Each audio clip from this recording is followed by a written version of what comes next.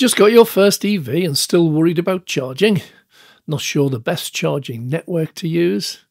Dave Takes It On looks at the charging networks available, what they offer, how to pay, how to use them, and gives a general overall review to help make your charging experience better. The first in our series is Tesla. While many motorists choose a Tesla because the Model Y is now the world's best-selling car ever, so safety in numbers, many choose Tesla specifically for their supercharger network. Also, many superchargers are now open to non-Tesla cars. I will cover Tesla owners first, but then add the differences if you do not own a Tesla. There are only a few, so what can you expect? First, getting there. The shock is the ease with which you can find the superchargers. No multiple apps, no charger maps on your mobile. The main 15 or 17-inch display is your map, sat-nav and app all in one. If you want to charge, simply tap the screen anywhere, select the charger button with the lightning bolt on it, and a long list of chargers within range will appear. And the screen image will change to a map with all those chargers highlighted and numbered. For superchargers, it will show the distance and the chargers available, i.e. those not being used. Non-Tesla charger networks will also be displayed, but we're concentrating here on superchargers. Tap your selected one and it will be entered into SatNav, showing distance and estimated time of arrival. Alternatively, you can find chargers on a road trip by just entering your destination into your navigation, and the car will do it all for you. If you don't need a charger for your trip, it will show your destination with estimated time of arrival and state of charge on arrival. If you will need to charge en route, it will choose the best one or ones and set one of them as your first destination, with a distance, ETA and length of time it recommends you charge for. Now, don't be surprised if that supercharger destination changes while you're driving. Tesla monitors all of its cars and superchargers, so if it decides that the supercharger you were heading for will be full by the time you get there, it may switch to a different charger that is likely to have chargers available to you on arrival. Also, don't be surprised if the preconditioner turns on, even in the summer.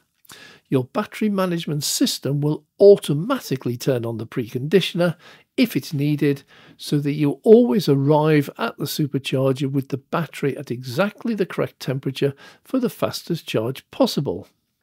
In the early days with a new car, I recommend you let the car decide for you. On arrival, the next surprise is the number of chargers. Tesla no longer installs less than 8 chargers. Some have as many as 24, and all are V3s with 250 kilowatt charging rate. You will also appreciate that these only have one cable with a CCS2 plug on the end. All new models since 2019 have this socket, so there is never any confusion over which to use. Now, for cars built before 2019, they have a different socket, and older superchargers using V2 chargers have 2 cables, one CCS and one Tesla proprietary Type 2. Always use the CCS if you can. But note, all Tesla cars of any age and socket type can always charge at older V2 chargers anywhere in the world. All cars since 2019 can charge at any supercharger anywhere in the world. Older cars pre-2019 can always charge at the new V3s but need an adapter. This adapter also allows you to use any non-Tesla charger with CCS2. Now, if you're enjoying this video, please subscribe and click the like button. It costs nothing, takes 2 seconds, but makes a huge difference to a new channel like this. You'll find chargers generally quite busy, but with a really rapid turnaround time. A Model 3 or Y, for example, can add 175 miles in just 15 minutes. Now you begin to appreciate the effort and technology that Tesla has put into the charging experience. Reverse into your bay. You always reverse. There's normally a bump stop to prevent you from getting too close or hitting the charger. Remove the plug from the charger and press the button. Your charger port flap on your car will open and the lights will turn blue, meaning it's ready to communicate. Insert the plug and you'll hear a click, then the lights turn green, indicating it's begun charging. It's that simple. If you get a red light, it means there's a connection problem. Usually the plug not being pushed far enough in, but a constant red would indicate you have a problem with either your car or that specific charger. Move to a different charger and try again. Your smartphone Tesla app and the car's display will show you the charging power, the state of charge and the estimated time to reach the limit that you have set. For general use, charge to around 70% unless you have plenty of free time, as going above this limit really slows down. Your choice, but just like you never used to always fill your petrol tank to the absolute brim each and every time you put petrol in, so EVs do not need a full tank on every single charge. When you've reached your limit, simply press the button on the plug.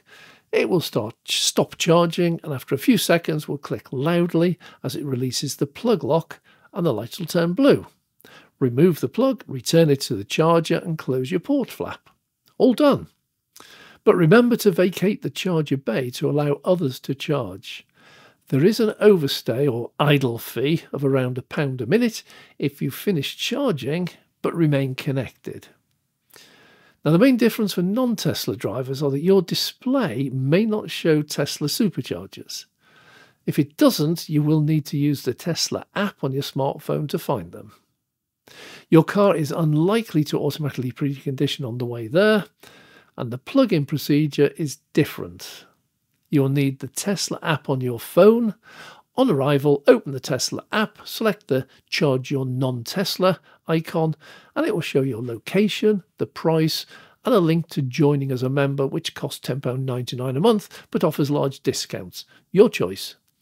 Select the charger number and letter you have pulled into, 1A, 3B, etc. Then remove the plug from the charger. V3 chargers will simply plug straight into your CCS2 socket, but with older V2 chargers you'll find that when you remove the plug, it already has an adapter attached. Plug it in. When you reach your charging limit, you may need to select something inside the car to release the plug and stop charging. When you do, return the plug to the charger and again vacate the bay.